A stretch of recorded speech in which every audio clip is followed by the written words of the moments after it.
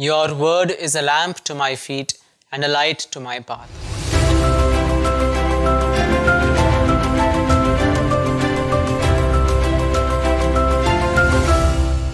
Dear brothers and sisters, in today's Gospel, Jesus tells us that He has brought His light into the world.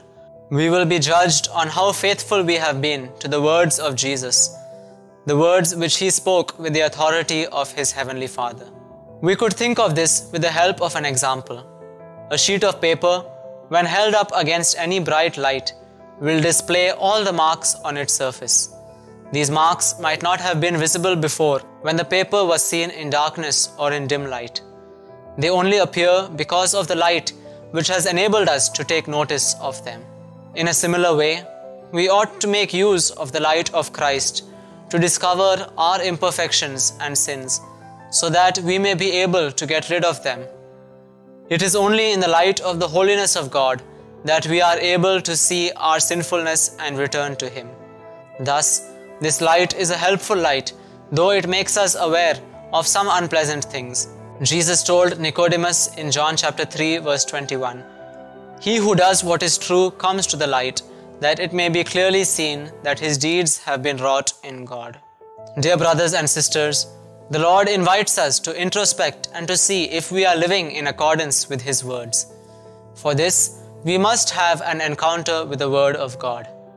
We can do this by prayerfully reading the Bible each day, growing in the knowledge of it and living it out in our lives.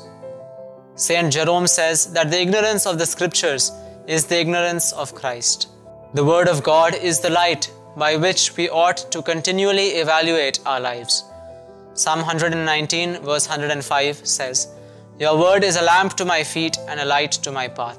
The Second Vatican Council teaches us that in the Scriptures, the Father who is in heaven meets His children with great love and speaks with them.